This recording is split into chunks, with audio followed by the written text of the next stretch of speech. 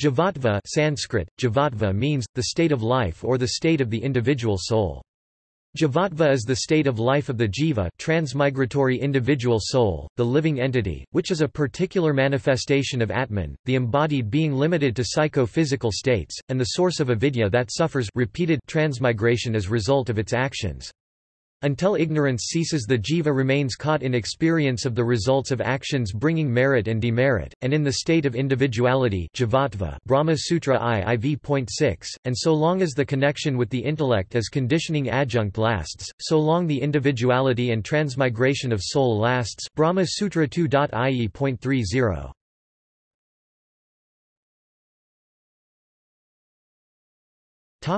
Overview.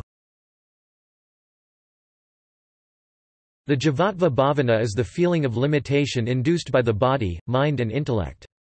The nature of Jivatva is adventitious, dependent on external factors. Jivatva is accidental and not an essential nature of Brahman.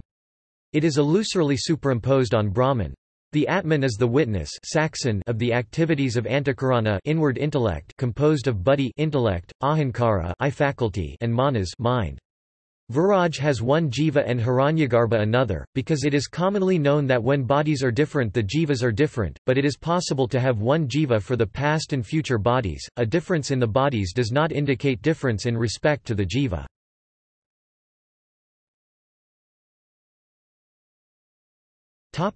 Jiva. According to Dvaitadvaita dualism, Brahman and Jiva are different entities, that God, soul and the universe are three separate entities with the former governing the latter two. The Jiva individual soul that lives in the world is one of the three categories of realities, the other two being Jagat the universe or the world and Brahman the universal soul and the substratum behind the Jagat and the Jivas. The soul can migrate to the heaven and live with God. According to Vishishtadvaita qualified dualism, God alone exists who is formless. The Jagat and the Jivas form his body and the soul becomes liberated when it realizes that it is a part of God. According to Advaita Vedanta non-dualism, Brahman is the ultimate supreme soul reality beyond names and forms. Brahman, which is truth, consciousness and bliss, and the soul are non-different, identical, unchangeable and eternal. According to the Dvaita schools, Jiva is essentially an eternal spiritual entity ahata dravya whose essence is constituted by knowledge jnana. As jnana svarupa it is a sentient being and self-revealing as the knower or subject of knowledge and as the agent of action it experiences both pleasure and pain It is monadic in character unlike Ishvara who is all-pervasive vibhu. Jiva is a part of Paramatman, it is supported by, controlled and dependent on the Paramatman. It is the finite individual who experiences the waking jagarita, sleep svapna, and dreamless sleep susupti states of mind which can be successive, but rarely the fourth turiya, which is being in Brahman. On account of the adhyasa, jiva interacts with the objects and other jivas with a sense of doership etc., and experiences samsara. Liberation from samsara is called moksha.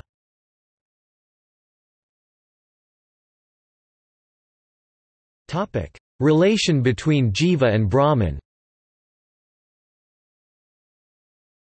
In the Katha Upanishad the Jiva, the individual soul, and Brahman, the universal soul, are regarded as being at par with each other as enjoying equally the fruits of their action.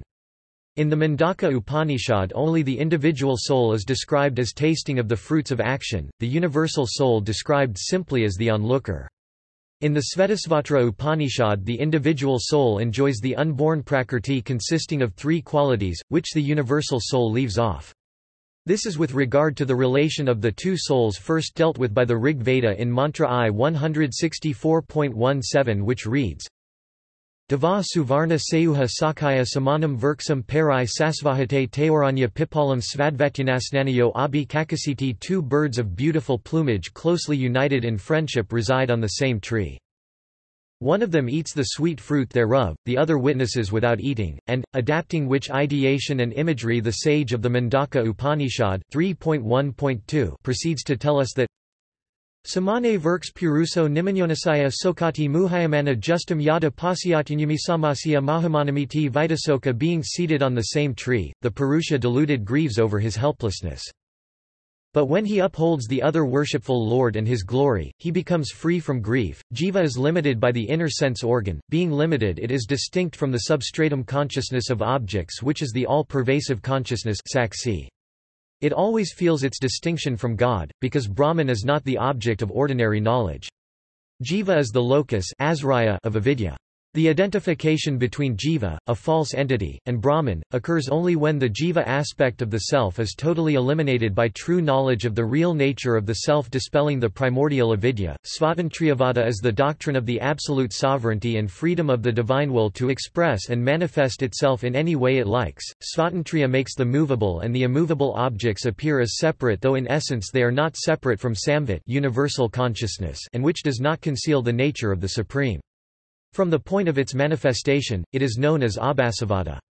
Abhasavada is the theory of appearance, the creation theory of the Saiva and the Sakta schools, according to which theory the universe consists of appearances which are all real as the aspects of the ultimate reality. The world is an abhasa, prakasa or light of Shiva, it is not Maya. In the Advaita Vedanta, this is the theory according to which the jiva is the illusory appearance of Brahma consciousness. The theory of Abhasavada finds its roots in Brahma Sutra 2.ie.50, which reads, Abhasa eva ka, and the individual soul is only a reflection of the Supreme Self. To be sure, this theory was advocated by Suresvara, in which the jivas are as real as Brahman, they being primary appearances in and through avidya, while the objects of the world are unreal, they being secondary appearances, mere reflections of the primary appearances. The Vivarna school upholds the theory of Bimba Pratibambavada, or theory of reflection, in which the absolute reality, reflected in upadis, appears as numerous selves due to the intervening adjuncts and their cause avidya. The Bhamati school of Vikaspati Misra upholds the Avaketavada, the theory of limitation, in which the jivas are Brahman itself but appearing as though limited by adjuncts such as the mind-body complex.